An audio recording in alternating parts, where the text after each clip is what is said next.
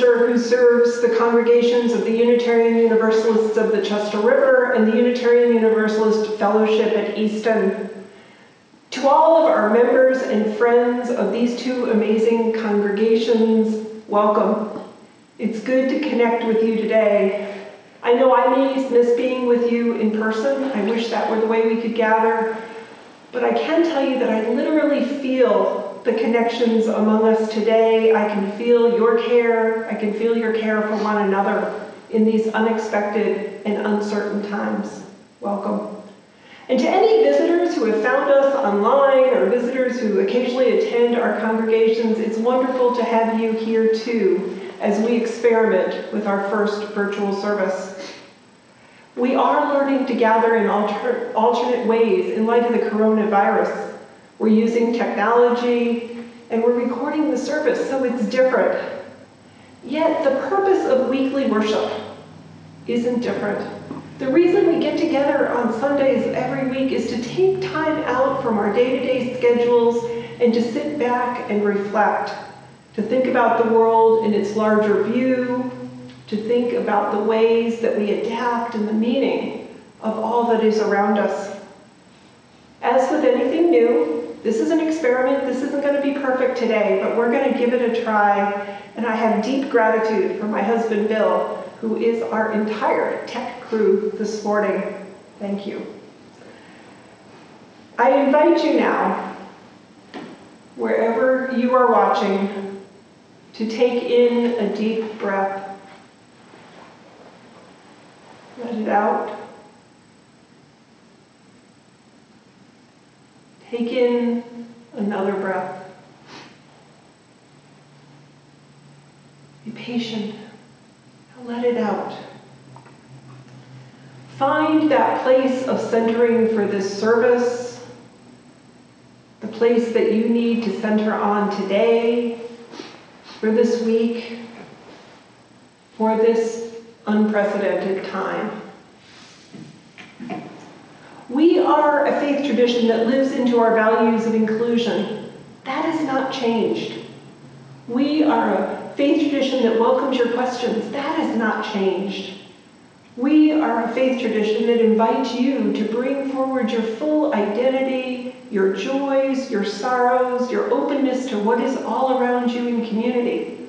That has not changed. But we are faced with changes in how we are connected. The goal hasn't changed, but it will take many forms and formats over these next weeks. So as we light our chalice, we bring all of that with us today.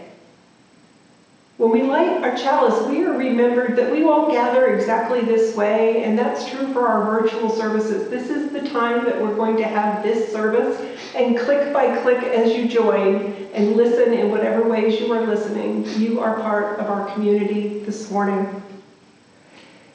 So our words for lighting our chalice this morning. We light this chalice as a symbol of the light within all creation. We light this chalice for truth. May the search for truth be with us always. We light this chalice for love. May the love for others be strong in our hearts.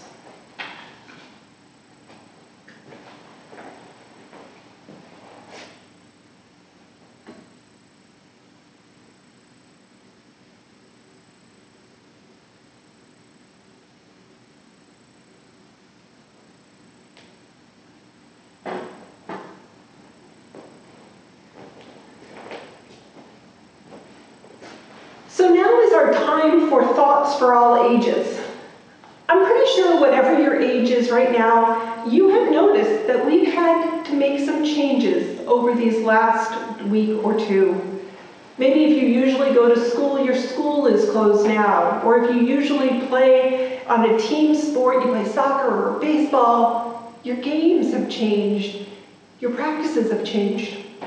Maybe you're someone who takes piano lessons and that's something that's been canceled as well. Maybe if you have parents who go to work every day and they leave your house, right now they're staying home and they're working at home. Maybe If you're someone who lives in a community that has cottages and apartments and you're used to being in the dining room to share your meals, I'm thinking here particularly of Londonderry or Heron Point, maybe you folks have had to change and they're delivering food at your door. What has changed for you? I do know there are a lot of answers that are out there. Our lives have changed quickly as we really work hard not to spread germs. We do that to keep ourselves healthy, and we do that to keep our friends healthy, and it's important. And one of the words we use when you have a really big change that happens unexpectedly is disruption. Disruption means that things were going along one way, and then they change. One of the stories I was thinking about as I thought about this is the itsy bitsy spider. Think about the itsy bitsy spider, and for everybody here, whether you're watching in your pajamas or you're watching it at night, whenever you're watching this recording, go back, see if we can all do this together. I'm not going to sing it, we're just going to say it. So the itsy bitsy spider goes up the water spout, and down comes the rain and washes the spider out. Out comes the sun, it dries up all the rain, and the itsy bitsy spider goes up the spout again. Can you imagine being that spider? You're just going about your business, you're just doing spider things, you're crawling around outside being curious, and all of a sudden you try to climb up the pipe on the side of a house. That's what we call drain spouts and water spouts, and all of a sudden, whoosh, here comes the rain. Spiders don't have phones, they didn't know what the weather was going to be, so you can pretty much expect that spider was surprised. And I think we've all been surprised over these last weeks. That spider's life was disrupted. So I'd ask you to think about all those plans we talked about that had changed this week. Are you sad about how any of the changes have affected you, the things that have been canceled, the different ways your life's changed? I know I like to play cards with my friends once a month.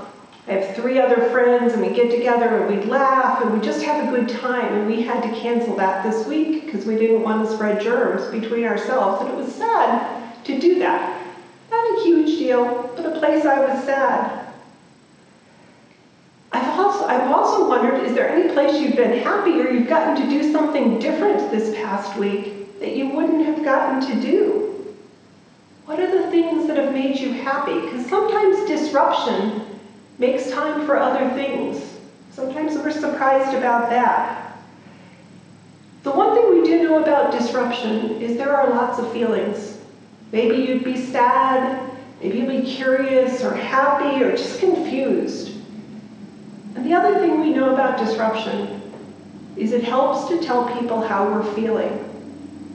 If you're one of our younger learners, maybe you tell your parents, but everybody, if we think about how we share our feelings, if we stay connected to one another, it helps us figure out disruption, because usually it is a surprise and we don't quite understand what's gone on. And even while we're going to have church by computer, you can check in with Miss Liz or Miss Connie or Miss Pat and let them know how you're doing. Send me an email, send me a picture, all sorts of ways we can stay connected. And I'd love to hear from everyone as they figure out what it's like when life is disrupted. And I ask us all to remember that spider who the rain came, but then the sun came out again. And that is our Thoughts for All Ages for today. I'm going to invite us now into a time of reflection, a time of prayer. Spirit of life, Spirit of love, be with us in this time of disruption. We come together today with the awareness of uncertainty around us. And this uncertainty may be with us for a while. May we find ways to offer strength to one another. In these times, may we be honest with our feelings. In these times, may we be honest with our challenges. In these times, may we find patience. Patience as our households work through being under one roof. Patience for those who live alone in our lives when we live alone and we may be lonely. In these times, may we find creative ways to be with one another. This morning, our compassion extends to the medical professionals and first responders who are being stretched. May we hold their fears with our own. May we hold their courage with our own. May we express gratitude for the risks that they find themselves taking every day. We offer our gratitude, too, for the educators and the caregivers and those working in the grocery stores that are finding new ways to deal with their roles in society and to keep us all moving forward. I invite you to pause here. Sense your experience, sense your worries, and sense your hopes.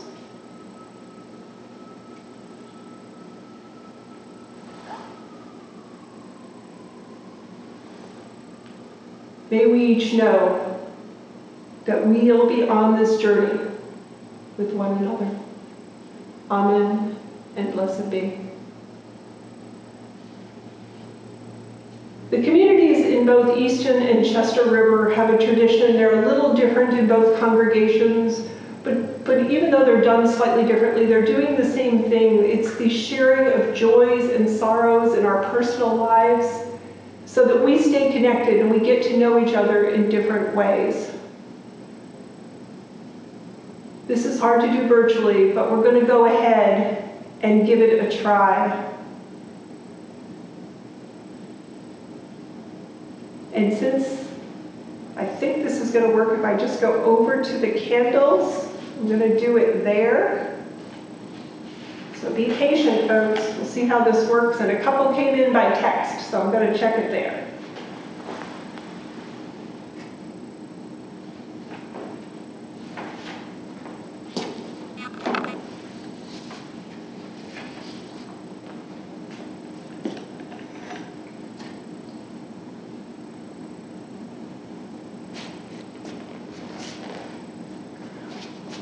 Our first joy and sorrow is from is from Amy.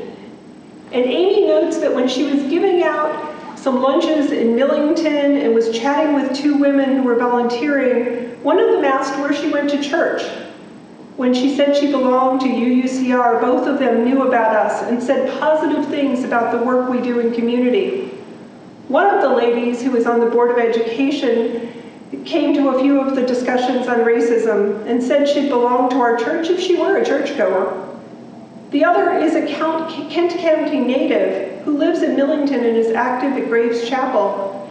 I was so happy just to hear that these two women knew about us and have positive impressions of our community.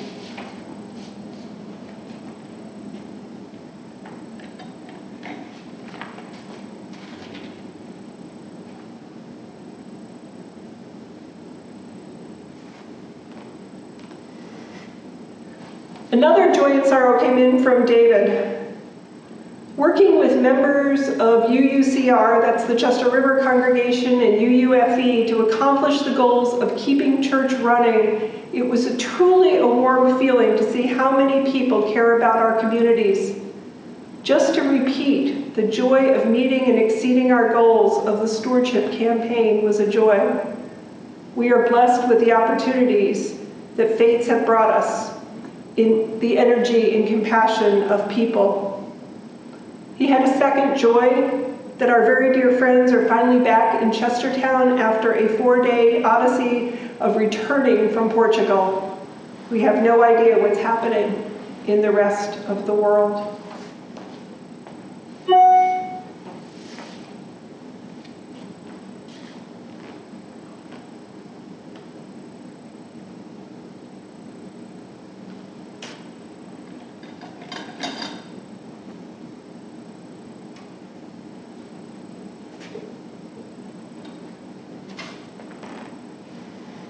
This is from Anne. She notes, "A joy I would share is how many people in my community, close and more distant, mostly UUs, are being creative about ways to serve others. Making masks that really work was one of the topics during our walk with friends today."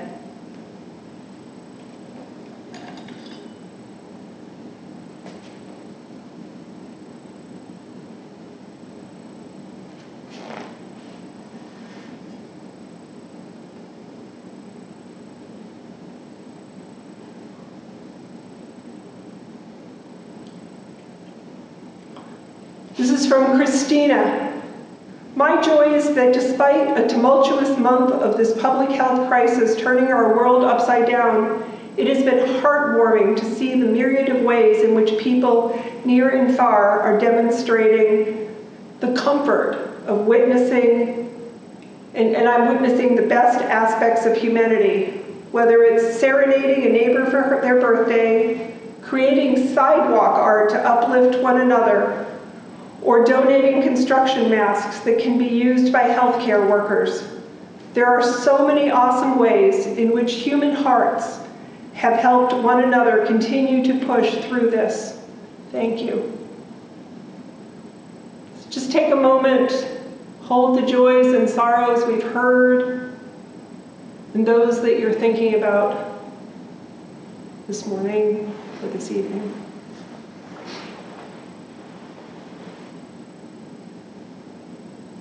Amen.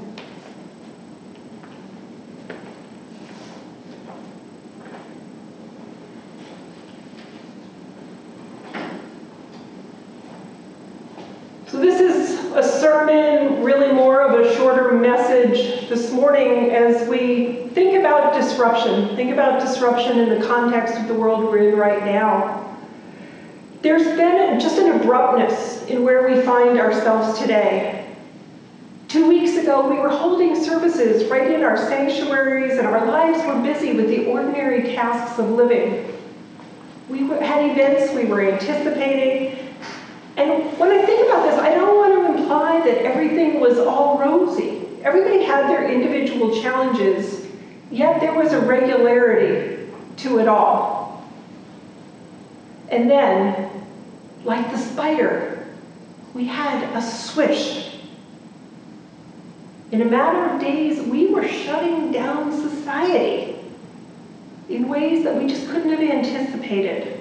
From barbershops to restaurants to schools to sports and theaters and everything else closed.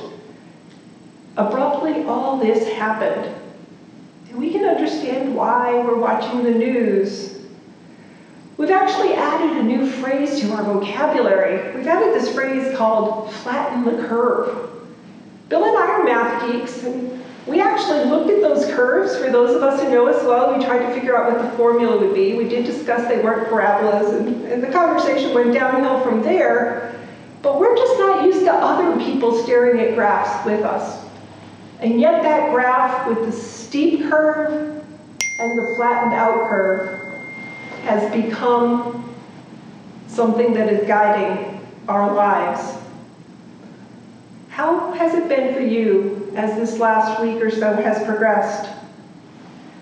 One of the things I think that's interesting is now that some of us get social distancing, there's a lot of critiquing of others who don't, who gets it, who doesn't, and I think a bit of judgment abounds.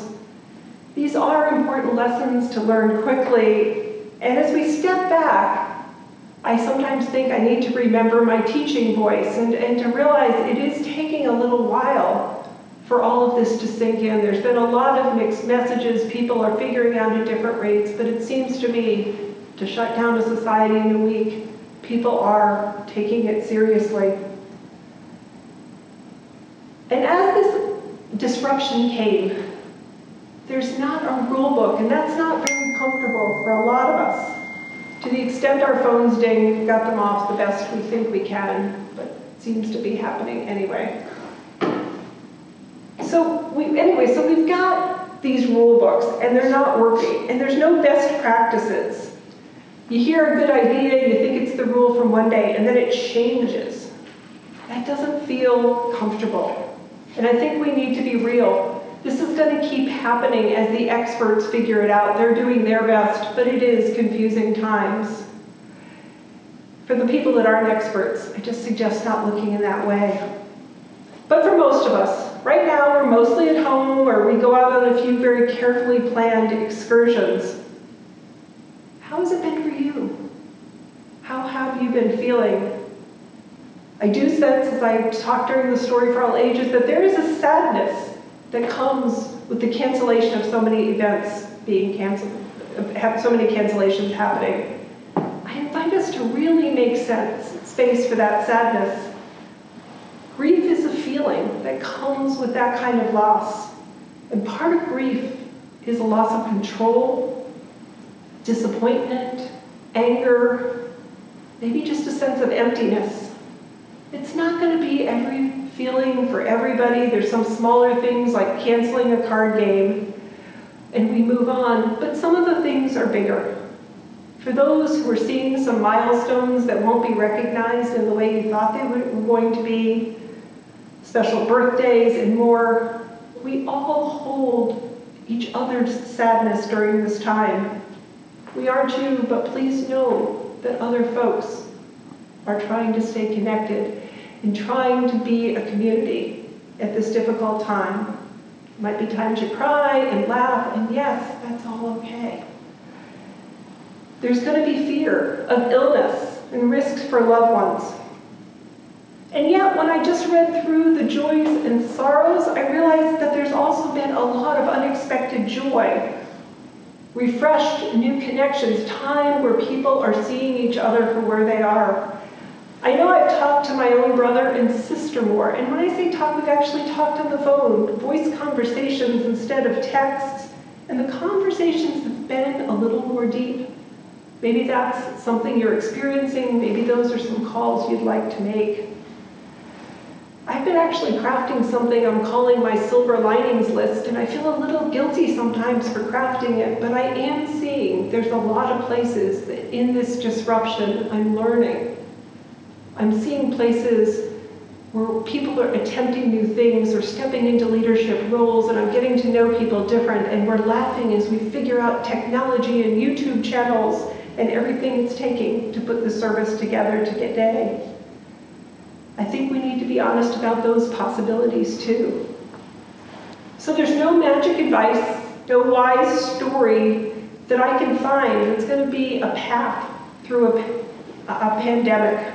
I know pandemic is sort of a scary word, but it means the germs are spreading. And then there's that secondary effect, the lost income, lost jobs, and financial security. Right now, we don't know what all of that is going to mean. And I want to put this as a huge and right now. The people I know have a place to stay, they have food, they have electricity, and they have phones or phones and computers. That is a big blessing in confusing times. So honesty about the feelings, observations on kindness, and gratitude, I think are a path to help us. I also think as congregations, we're unique units. You may end up finding yourself connected to people as you get phone calls that you didn't really know, other than maybe across the church or across coffee hour. There may be new relationships. I expect there will be that form. So no magic wisdom in the here's the solution part of the day. But we've been talking about wisdom this month in both congregations, and we've been reminded that wisdom almost never comes in little advice nuggets. That's just not the way it works. Recall our cartoon that we showed a few weeks ago. We had Charlie Brown leaning up against a wall on his pillow reading his book, and the caption said, "In the book of life, the answers aren't in the back." It doesn't work that way, but we do talk also that wisdom comes in the listening. Wisdom comes after a pause. Wisdom comes in the embodied patience it's going to take to walk through these next weeks and months. Because I think at that point we start standing back. We stand back far enough to realize that we are not going through the uncertainty alone. And that when we stand back, the wisdom, all those ideas, all those experiences come together, and we find paths we never expected might work. Because I think one of the parts of the silver lining piece is the ways we're going to be resourceful. So if we start and we lead with our kind and most generous selves, I think we'll find a path toward this uncertainty that will make sense. Our UU faith in these times reminds us that we are grounded in a theology of deep connection. We are called to respect the interdependent web of all existence of which we are a part. And I think it's that principle of interdependence that both reinforces the importance of social distancing. We are doing the social distancing because we care about our neighbor, because we care about the larger community. We are going to be social distancing. But I think that principle also reminds us that it is the connection to creation and one another which will also lead our way. We're going to have to do it differently. We're going to do some things virtually. But I ask us to trust that it is in that interconnection, that interdependence that we have, that we will find the light that will guide our path. We will figure out not the big picture, but the next right steps that we need to take. It's in that principle that we have a reminder to follow love. May it be so. I'm telling Bill not to cut it off yet. May it be so, and that's the end of the sermon piece.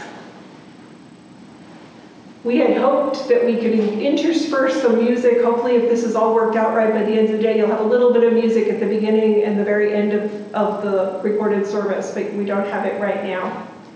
I do want to let folks know that during this period, we are going to try and communicate way more often than we usually do. Hopefully you're getting the emails, hopefully you're getting the letters.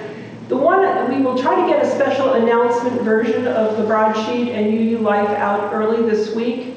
But I specifically want to note that the Social Action Group in Chestertown has volunteer opportunities. And if you're interested, contact Philip Dutton. We've got all the information. And that will go out at the beginning of the week, but feel free to contact him right away. Similarly, in Easton, feel free to contact me. The Talbot Family Networks also has a comprehensive list of where they need help, and I'll be happy to let you know where some of those areas are. So that's our announcements for today, and as we proceed with virtual services, we will experiment a little more. I offer now our closing words. These are words from the Reverend Dr. Wayne Arneson, words that are familiar to many of us. Take courage, friends. The way is often hard, the path is never clear, and the stakes are very high. Take courage, for deep down there is another truth. You are not alone.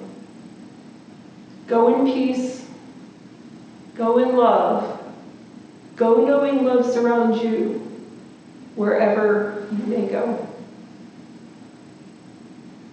We extinguish the chalice with these words. We extinguish this flame, but not the light of truth, the warmth of community, or the fire of commitment. These we carry in our hearts until we meet again. For this week, goodbye, my friends.